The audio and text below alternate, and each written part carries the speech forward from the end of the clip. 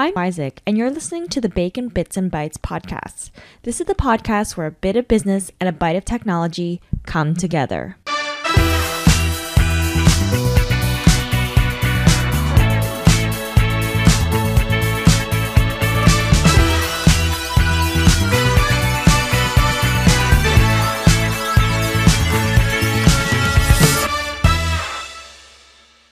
Hello, everyone, and welcome to another episode of the Bacon Bits and Bytes podcast. I'm super excited today to have Arwina Mogul on the show. She is an award-winning entrepreneur that has been featured in CBC, Flare, and Polygon. Arwina is the CEO of Beam.gg, a Canadian tech startup that's looking to build software for the esports and gaming industries. Prior to Beam.gg, Arwina worked as a consultant for the world's first esports theme park, had her first esports startup acquired, and worked for the region Appeal for over 5 years. Welcome to the show. Hi, Karen. I'm so excited to be here. It's been a long time coming, and I can't wait. I know, I'm really excited to have you on the show. I have so many questions, but let's first get started with your childhood. Were you always into video games, and what were some of your favorite video games as a kid? Yeah, so I was always into video games, unfortunately, to my parents. So some of the favorite games that I had played during my childhood would be, the typical Game Boy Pokemon series. I also really like Red Alert, which is the real-time strategy game. And then also things like Gunbound and RPGs like Ragnarok. Like those are basically I delved into a lot of different games when I was a kid.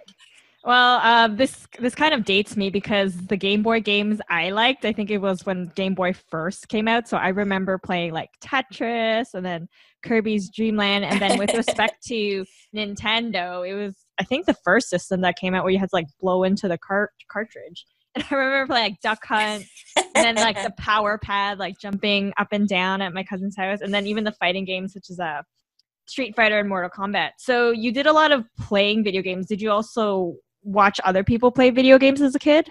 I did, but it was not as what you think it would be today.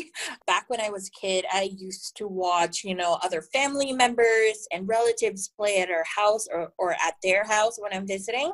But I also, when I was in high school, I did go to internet cafes and watched other people play video games, mostly because, I wanted to learn how they were able to, become like a legendary status in that specific game that they're playing. And also it was really good seeing them play because I saw how they were playing based on the placements of their fingers on the keyboard.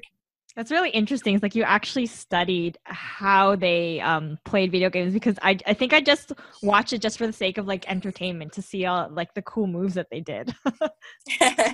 Yeah, I wanted to, up my game as well. So I definitely asked a lot of questions as well. Like, hey, how were you able to do this? What key did you press? Or what's the seconds or the minutes that's required to execute a certain type of move?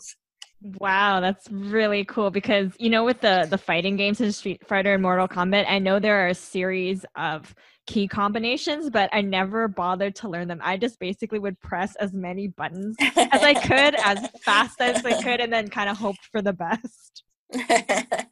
Yeah, usually, games are for fun, right? It's for entertainment. So, not everyone needs to learn all the combos. Like, if you're having fun pressing and smashing the buttons, that's cool. So I took a look at your LinkedIn profile, and then prior to being part of the esports startup world, you were a social worker. So what made you decide to, I guess, have it become a side hustle? And then also what made you decide to launch your first esports startup, Daily Esports?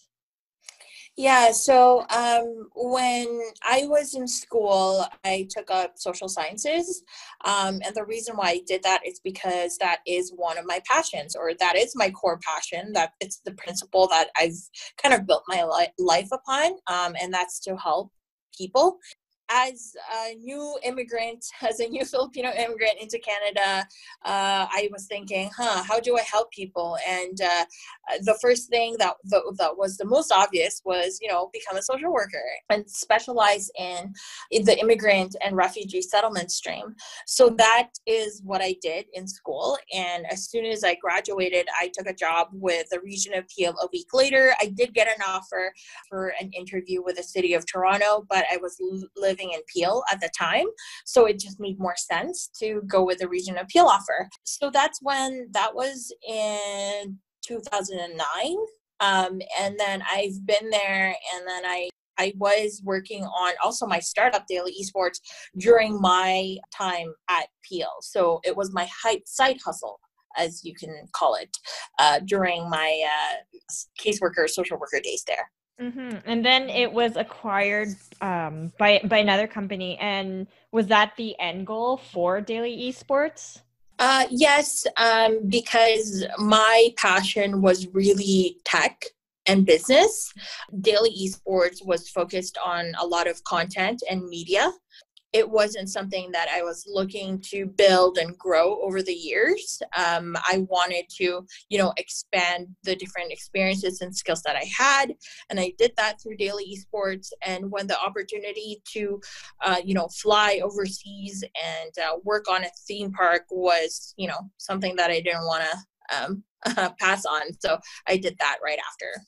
Yeah, that actually brings me to the next question, in that you were a consultant for that first esports theme park. And it just blows my mind to think that somebody would come up with that kind of idea. Because, when we think of theme parks, we have like our local one, Canada's Wonderland, and then there's like Disney World and Disneyland. What is an esports theme park? How would you describe it? So an esports theme park does have a couple of different offerings. Some of them are a space for people to play video games, a space for people to watch people playing video games, a space for people to create content of people playing video games. There's space for retail, for companies to sell their products to people who play video games, or their families or their friends. There's also, obviously F&B. People need to be energized and should be able to, buy food and drinks close by. Other parts of it could be experiential type of activities like racing, escape rooms, axe throwing, to board games. Another part of it could be arcades. So people playing old school type of arcades. So it gives that nostalgic feeling to it. It could also be an offering where there's a museum of different types of video games that's been done in the past, published or produced in the past, could be in there as well. So it's a mixed bag, because you can also have co-working spaces there as well. Oh, that's really interesting. Yeah. So with respect to beam.gg, when you were first starting that, because you already had experience building a startup, Daily Esports, what did you find the process much more seamless, or did you still feel you encountered a lot of obstacles when you first started a few years ago? I mean, it did make the process a bit more streamlined, but I would say only by 5%. Okay. So nothing too significant where, I started this whole company in the same industry and I found success much quicker. Definitely not like that. It just helped with, being in tune with a space. That helped a lot. So it wasn't as if I was speaking to people in the industry with the new product and they knew that I had, knowledge and domain expertise in the industry, versus if I didn't, then it would be a different conversation. But yeah, I would say it only really helped by 5%, having the other startup, just because it didn't focus on the same thing, even though it's in the same industry. Right. So you still felt like you were kind of starting all over again, but not, I guess, completely from ground zero. Yeah.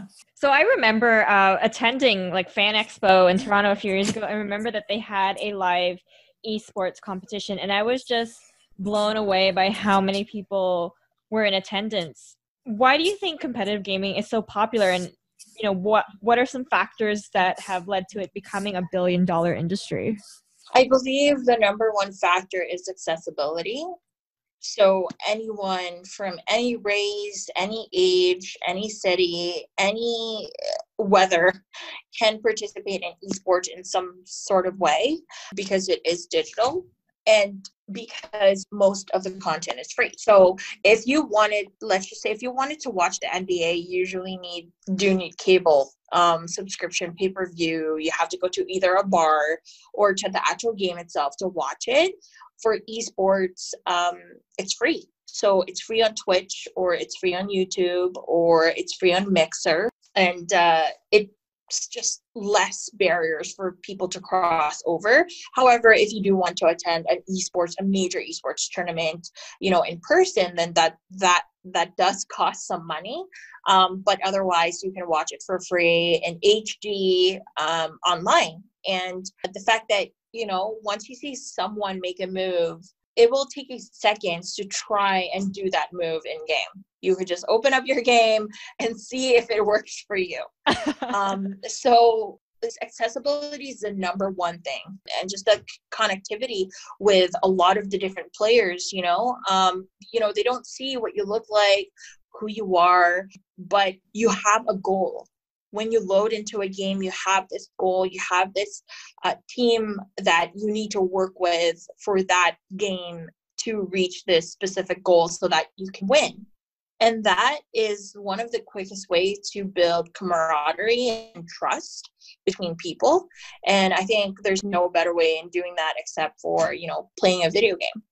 So how does one get into competitive gaming if they just make that decision, okay, I want to take it to the next level from casual gaming to taking it more seriously? Yeah, that's exactly what you do. So you're playing a video game. You think that, you can make it big and you can play really well. You're very skilled and, you're better than all of your friends. You're better than everyone that you meet in public games. Now, the next thing is you reach out to the teams and you reach out to coaches or managers and tell them that, hey, I want to try out for your team. Naturally, in games, there's calibration. So let's just say that I'm a professional player and you, Karen, you started to play this game and you got really good at it. So you rose up the ranks. And in games, there's calibration, like I said, where you are matched with someone of a similar skill. Because then games would not be fun if you matched with someone who is much lower in skill level than you. So you do get matched with similarly skilled level players. So once you both get into a game, for example, I'm a pro player and you're this rising star, but you're unknown, like nobody knows you. And we get into a game. I could absolutely see how you play and then be impressed with it and ask you, hey, are you in a team? And vice versa. You could see my name and it could be very obvious that I'm a pro player because of like a game name or whatsoever, a game tag. And you can ask me to see if like you can try out for my team. There's communities, semi-professional communities, professional communities for esports players where they can join tryouts, they can compete with other high-skilled players, and then the coaches or the managers or the team owners determine if they want to get you inside the team. So the accessibility, like I said, is very, very, very good in esports. Almost anyone can be a pro player as long as you're very high skilled. Oh, cool. So prior to attending your launch party, I had no idea that there were several other people behind the scenes, as you had mentioned, managers, coaches, team owners. It is like a professional sport, like it is a professional sports league. So where would you find like managers, coaches, team owners? Again, it's like reaching out to people in those communities. Yeah, so there's a lot. Social media, Twitter is the best platform for gamers. A lot of gamers are on it, both casual to pro and teams as well. Reddit is another way because they also sometimes they do have amateur type of events as well. And that's kind of how you start. So playing a video game and matching up and connecting and getting matched with other players, that's great. But if you want to take your skill to the next level, then you want to start to get into private matches. Private matches are taken more seriously. So for example, let's say Dota 2. And I think it's better to kind of explain it this way. So Dota 2 is a video game. It's a massively online battle arena. And it's a 5v5. So 5 players versus another 5 players. You get matched into the game and you win points. And with points, you get points based on, how you win and how skilled the other opponent is. With these points, it gets you trophies. So it's kind of like a nice way to kind of humble brag to people that, hey, you have a high trophy, so you're a high skilled player. But that's not really how you can become pro directly. So another way would be you start going on Reddit or Discord or Twitter and looking for amateur events. You'll quickly realize that you are a very skilled player if you're able to win the tournaments and, not giving any wins to your opponents. And then you move up to, semi-pro events, and then you start getting interest from tier 4, tier 3 teams. And then you'll also quickly realize how well you play in that type of scene and in that type of level. And then you just keep on going up the way to tier 1 type of team. You can also grinding in esports is kind of, or gaming is like where you keep on playing until you get a lot of points and you're the number 1 player in the world for this game. So you could do that as well. And when you do that, of course, everyone's eyes are going to be on you, and you're going to be messaged by coaches, by recruiters, etc., to play for them. How often would you say a professional gamer on average practices? They do practice a lot. That is one of the issues in esports, where they do practice for a very long time. In sports, when you practice, you can't really practice for 16 hours straight. Your body just won't allow it, right? Because there's physical hindrances, and you can't do that every day for like months at a time. But esports players do. They practice anywhere from 12 to 16-hour days every single day, and they do that for months. And sometimes when there's a big tournament coming up, what they do is they practice, 16-hour days every single day up until the tournament. So that's kind of like how the player schedule looks like. Wow, that's dedication to spend that much time practicing for a tournament. What are some popular misconceptions people have about esports? And for me, again, before I knew about the industry, I just assumed it was more of an isolated hobby. And then I don't even know if this could be considered an esport or a gaming type game. I remember some of my friends playing World of Warcraft back in the day, but I guess now I played that too. Oh, I never played. I just heard of it. They called it WoW. But now I know the games that are being played are Call of Duty and Fortnite, League of Legends. And again, just going back to my question, what do you think are some of the popular misconceptions, and like why do you think people have these misconceptions? Misconceptions about what in particular? Just about like esports, I guess, in general, like perhaps maybe not seeing it as a legitimate type of sport. Mm-hmm. Yeah, I think this has been an ongoing discussion, and I do completely understand actually from both sides of the argument, from sports and also from esports. Personally, in my own personal opinion, I think esports should be more modeled towards entertainment, like music and movies. For sports, it's completely different. I think the competitiveness is the reason why people called it esports. But apart from the competitiveness, from people playing video games to people watching it and all of that, it's very similar. And even the content produced and rights and licenses, it's very much more similar to movies and music.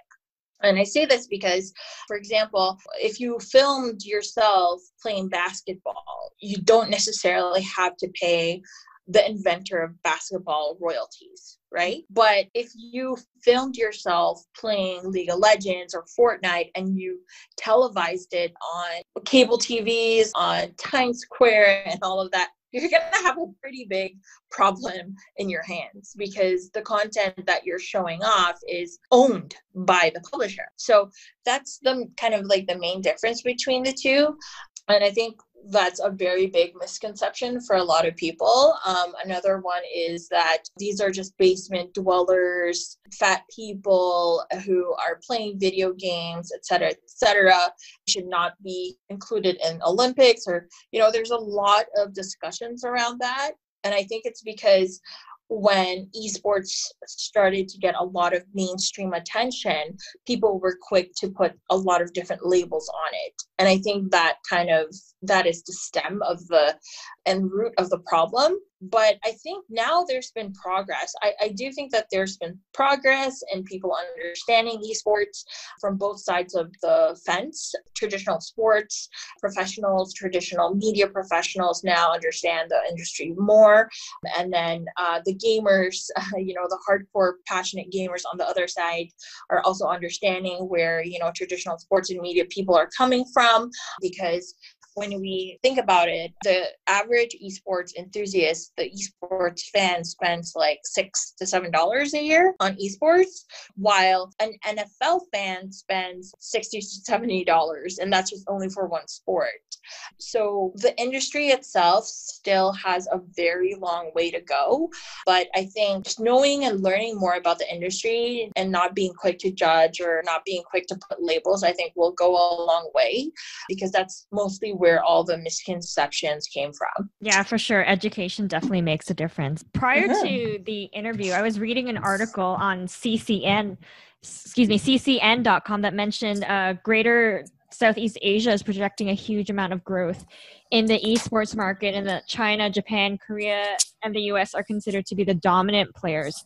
So do you foresee Canada making a name for themselves in this industry in the near future? So it's happening. It's happening in Canada, and there's a lot more projects that's going on behind the scenes that I can't really talk about, and very big major projects as well. So I would really call on brands, people, companies who want to, explore the industry and maybe see if it makes sense for them to sell or to promote or to provide their services and products to the industry. I think it's a worthwhile effort for them, for any company actually.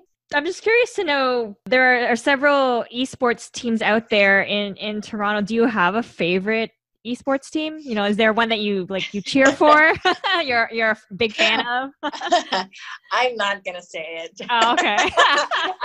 I love all the teams, and if I pick one team, I think my head's gonna be on the chopping block. Oh, okay. Because we're friends. I'm friends with all of the people here, so I don't want to play favorites, but they're all doing a really phenomenal amount of work, of effort, of time into the Toronto esports scene. So I'm really glad that we have all of those things happening in our city.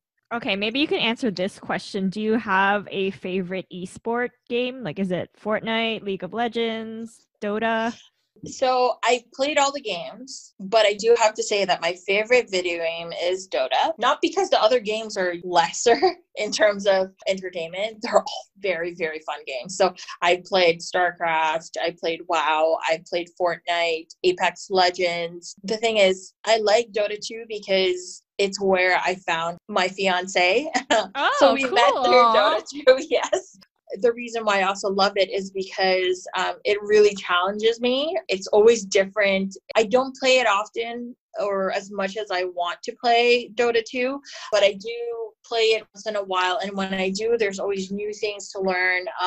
It's a very difficult game to learn, and teamwork is amazing in the game. And I do have a lot of friends that play it. So naturally, I would enjoy playing Dota 2 more than the other games, because then I know the people, like some of the people that I play with, I've known them for 5-10 years. So it just makes the experience even better. Awesome. I wanted to shift back to Beam.gg itself. And in one sentence, it could be described as helping brands and organizations enter and thrive in esports. And I was looking on the sites, and it showed that you've worked with some organizations such as York University and McCarthy, Tetra, and those are the type of organizations, I guess, they don't naturally come to mind with respect to esports. So I'm just curious to know, and I'm sure a lot of the listeners are curious to know, how does esports like get incorporated in those types of brands? So there's a lot of different ways. I think a lot of people, and it's a very big misconception as well, where they think, okay, you're an esports company, so you're only going to serve gaming companies, or like not even gaming, but only esports companies like teams. And I think, without sharing, of course, our secret sauce and how we built our business and our business model, I think what a lot of people have to do is think outside the box. When you think about esports, it's competitive gaming, it's gamifying the esports experience, and it appeals to millennials. It appeals to younger people who have been historically very evasive to traditional ads and to traditional media. So if you're able to outreach or serve clients who want to outreach to those type of customer groups, then I think you should definitely look into esports and seeing what kind of products and services exist, how you can complement them. And if you see that there's a gap in an offering, then it's a great way to expand your business or to create a new business. So as a female CEO in a male-dominated industry such as esports, what has that experience been like? And do you foresee more women entering the space in the future? I definitely hope so. And it's one of my goals and my values to do that, to get more women in leadership positions. One of the very big misconceptions, which gets me riled up sometimes, is when people tell me that, hey, there's not enough women. And to me, that just seems like you've not done your homework.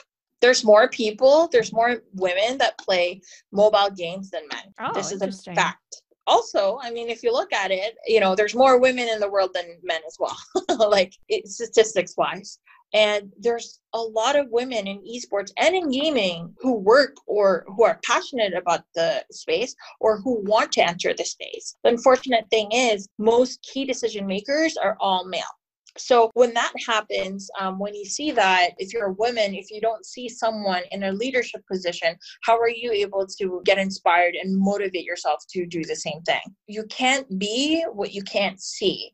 So I like that. That's a good one. Yes. I've never had this problem. Like a lot of people that I talk to, we try so hard to be diverse, etc. And for me, it's not a problem because I have a lot of women who message me and who ask me, hey, can you connect me to this person? Or, hey, I'd love to know if I can join your team. Do you think you need someone like me, etc., etc. And it's because they feel comfortable and they see me. I'm a woman and I'm a CEO of my esports company. So if you have more decision makers that are women in leadership positions, then a lot of those things will shift. If you are an investor and you want to invest, get a key priority that you want to invest into female founders. There's still not a lot of female founded startups that are getting funding. And esports is not an exemption. The obstacle there is it's really a boys' club. And if you are not going to make an effort into making your leadership team or at least your senior directors or VPs to be more diverse, then it's going to be an ongoing problem. That's a good point. In your previous response, you mentioned gaming and esports. I initially assumed that they were interchangeable. Is there a big difference between the two, like gaming and esports? Are they two separate things? I would say that, esports will not exist without gaming, of course. Gaming is gaming. You play video game, people develop, design, produce video games. And then you have esports, which is competitive gaming. I wish we could actually called it competitive gaming, but esports sounded, I guess, more brandable. Yeah. But so for esports, it's competitive gaming. So it's video games played at a competitive level from amateur to professional level. And then your different types of aspects there. So if you even compare traditional sports, basketball is the game, but the NBA would be the esports. Does that make sense? Oh, okay. So what are some predictions technology-wise, if you have any, for the future of professional gaming? Absolutely. It's already happening. I know of a lot of different companies who incorporate advanced technology, our company, Beam.gg included as well. So we've incorporated AI into our products. I've also seen blockchain type of products for esports. I've seen computer vision for esports. I've seen AR, VR for esports as well. So it's definitely coming. If not, it's already here. There's quite a few already exist. Definitely coming. If not, it's already here. There's quite a few already existing actually. And I can't wait to see even more of it coming on board because like I said, esports is still a long way before it can become, a very big mainstream industry project, etc. And the way that we can do that is obviously including and implementing technology to get us there as well. What is the best advice that someone has given to you regarding entrepreneurship? If you could pass on some wisdom. Don't get carried away by what people say. I think that is the best advice anyone could ever give me because it's still the same advice that I struggle with and that I always try to remember. So in a short line, don't get carried away by what other people say. So this kind of touches on a lot of different things. So if you're an entrepreneur, you will eventually have very motivated. If you're an entrepreneur, you will eventually have very motivated entrepreneur friend and you will see their successes, and the thing that you have to focus on is your own business. Just because other companies or other entrepreneurs are posting, hey, I'm doing this, I'm doing that on social media, that doesn't necessarily mean that you're doing worse, because you are your own worst critic. So you always have to be, your strongest cheerleader. Always support yourself. I self-talk a lot. I always motivate myself. And it's very easy for someone to feel embarrassed that they haven't secured a partnership or they haven't grown their monthly recurring revenue to 10 times X. There's a lot of those things. And I think it's just, don't listen to or don't pay attention to that. Just focus on your goals. And a lot of people, and the second part of that is an expert at what they do. And when you ask them for information, take it with a grain of salt. You know your business the most. You have the most skin in the game. When someone gives you advice, that doesn't necessarily mean they have skin in the game. So they would naturally give you the best advice that they think can work for them, but that may not work for you. So always be mindful of that. Thank you. That's really great advice on how to take advice from people. Yeah. Absolutely. Okay, so if they want to connect with you on social media and learn more about all the cool things that Beam.gg is doing, where can they find you? So they can find me on Twitter, on Instagram, and LinkedIn. On Twitter and Instagram, I have the same handle. It's my first name, last name, Arwina Mogul, ARWINA MOGUL. And then on LinkedIn, I think it's A Mogul only. So I think it's A Mogul only. So AMOGUL. And you can also search me on the search bar on LinkedIn. I have a very unique name. So I'm the only one in the world with the same name. So it's very easy to connect with me on social media. I know when I first saw your last name, I thought that is such a cool last name. And how fitting is it that you're, an entrepreneur and you've launched 2 startups? I think that's a very cool last name. Thanks. It's kind of a blessing and a curse at the same time. Some people automatically think I'm this very egoistic person and think that I actually changed my last name to Mogul. Oh, really? But yeah, actually some people actually thought that. That's so funny. And this is what I mean by don't listen to other people. Some people do find it very interesting that I have that last name. It's just something that I can part of myself. Actually, up until I started my entrepreneurship journey, when it kind of gave meaning to my last name. So that was really cool. Actually, so speaking of meaning of the last name, is anyone else in your family an entrepreneur? No, actually. in my immediate family, no one is an entrepreneur. Even my grandparents, no one was an entrepreneur. So it was also very difficult for me to kind of explain this whole thing to them. You would think that we would have entrepreneurs in the family with a family name like Mogul, right? Yeah, you're like, oh, it's the Moguls. They're just, have so many businesses out there. Yeah. Yeah, you'd think that, but no.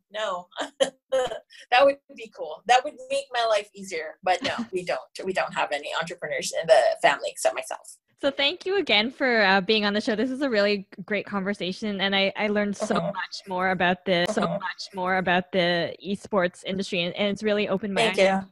I'm really excited to see all the upcoming things that you're doing, because I swear you're everywhere. Every time I see you on social media, here, I'm on this magazine. And of course, in a few weeks, you'll be on this podcast. Yeah, no, I'm looking forward to sharing this on my social media as well. All right. Thanks again, everyone, for tuning in, and stay tuned for more episodes. Ciao for now. Thank you so much for tuning in to this episode of the Bacon Bits and Bytes podcast. If you enjoyed the content, please subscribe, leave a review on iTunes, and share this podcast with your family and friends. You can follow the podcast on Facebook, Instagram, and LinkedIn at Bacon Bits and Bytes. And on Twitter, it's BaconBits_Bytes. Ciao for now.